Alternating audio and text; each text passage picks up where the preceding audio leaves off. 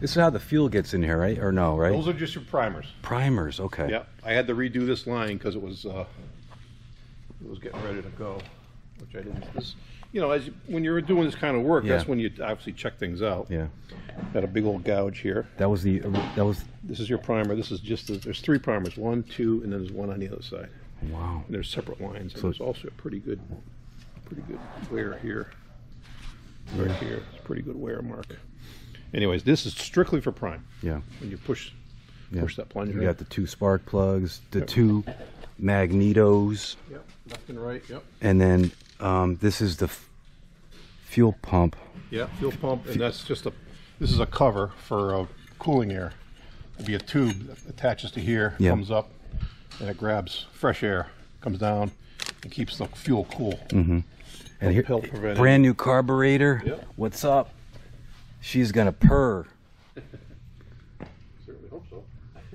I can't wait to break it in. They run it at Lycoming. They run it. There's probably a good hour on it already. Oh, so Lycoming's already run it. Oh yeah. Okay. They do sequential runs. And our prop run sheet that's with the paper. Our prop is out right now for overhaul. Here's the starter, and then this guy goes on there, and all that stuff works happy together. That gear is for starting and also to drive your alternator. Oh, this is cool. I don't know. Oh, so it's got new mounts too, right? The rubber mounts are new. Yeah. Yeah, Did always that change those. come with the engine, or do you guys have that? No. Yeah, this is going to be awesome. Yeah. A 1975 airplane with a brand new engine. Yeah. Oh, this is cool. Real quick, John, what's this? That's your gasculator, sometimes fuel strainer. Okay. Oh yeah, look, the fuel strainer. Theoretically, the lowest point in the fuel system in flight. Yeah. So you sunk your tanks. Obviously, you know about that. Yep. Watch yourself on that creeper. And then you sump this obviously. Yep.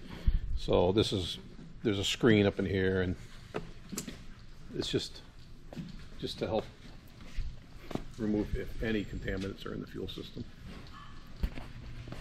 Wow, this is beautiful.